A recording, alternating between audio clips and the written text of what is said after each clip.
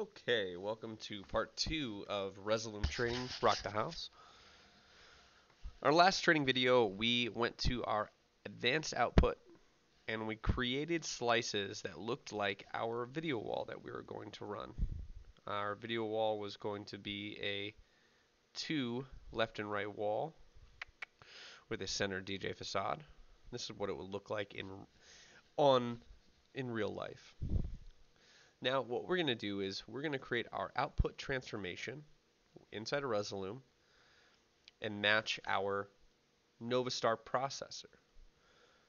So your Novastar LED processors, they don't make the LED wall look like this. That's not how it reads data.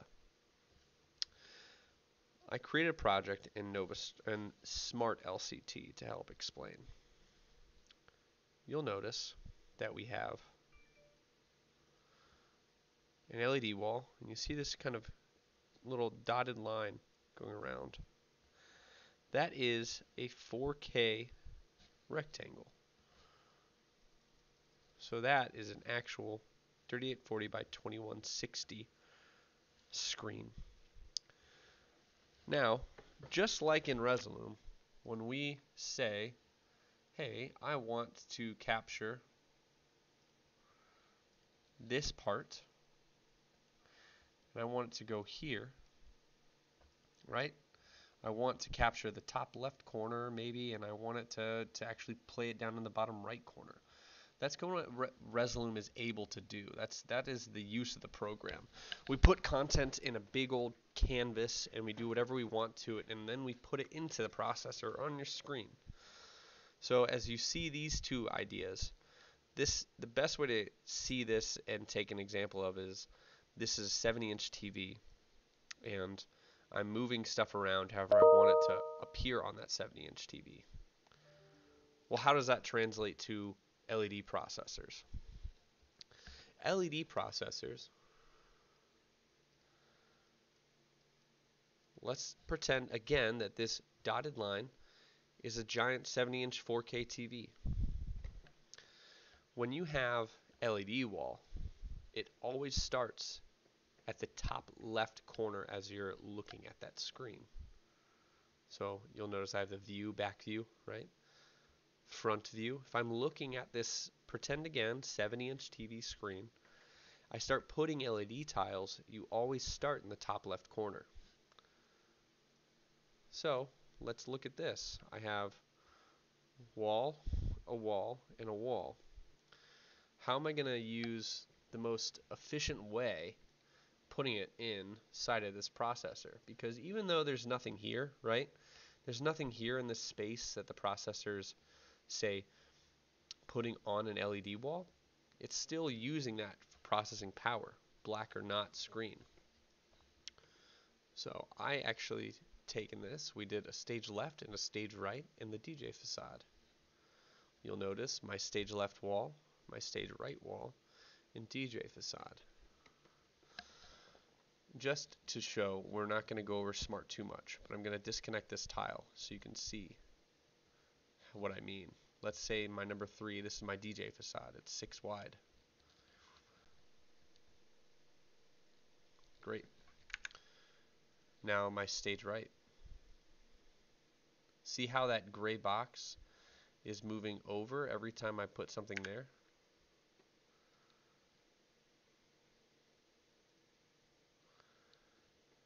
That is moving it over to put the most data.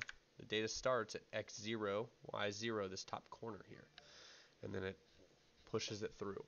So again, this is what the Novastar is seeing when it processes anything from Resolume. It says, okay, your stage left tile, that one, that's how that is. Boom, boom, boom, boom, boom, boom, boom. This is what we're going to put up there. Boom. This is the DJ facade. And in real life, this is what we see. We see a stage left wall, center, stage right wall, or stage right, stage left. Great. So Resolume needs its output to match this view. This is what Novastar expects to see. Okay, again, I'm going to reinforce this. Novastar wants to see this. It doesn't want to see that. So we need to make Novastar, or a Resolume, output look like this. Let's go back to Resolume. Again, make it look like that. To help cheat a bit, I've actually I've taken that image and put it into the DJ part. So let's turn off our test card. You'll notice I have our picture here. Okay, it's a little too small, I'd say, for our use. So I'm going to scale this picture up. Okay, great. Let's go back. Okay, so we have our stage left, right? Our stage right, and our DJ facade. Again, this isn't picture perfect. This is just helping me get an example of what I need it to look like, right? I need my stage left, my stage right, and my DJ facade. This image isn't perfect. It doesn't look beautiful. But what it's going to do, Novastar will now save this, take any information that populates this stage left here, puts it in the proper place. We're able to track it. This is how you're able to create and start adding more tiles.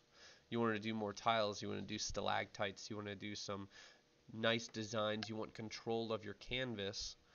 This is where it comes down to making sure this matches. A lot of people work kind of in reverse. They figure this out first. If you have a whole bunch of tiles here and they work backwards, they say this will be the best way. Let's go to Resolume, make it work. Okay. Now we're not connected to any LED tiles, so we're going to be using some different colors to help us show what's going on. Okay. So while you see there's a little overlap here, right? It's really the output transformation that's going to be making sure our tiles line up. If I say line this up here, okay, it's all green, beautiful, this is green, I love it, I can see that it's green. Now sometimes you can have this overlap a little bit. See how those are now overlapping? I'm going to get rid of it. The LED processor, without opening Smart, I'm going to pretend Smart's looking right now. Smart, the processor is going to actually double produce whatever graphics happen here. There's no talking from Resolume to Novastar outside of just saying, hey, here's a 4K picture. It starts here and it ends over here, right? Put this pixel right there.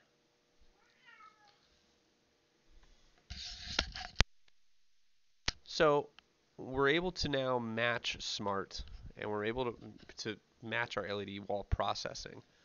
What I want to do is create a red, blue, and green to help identify our spots. There's other ways to say do this and see if everything looks correct. You can create grids, but what I would like to do is I'm going to maybe leave these here for now. I want to find out my layers. Our next time we're going to create a red, a blue, and a green image. Thanks.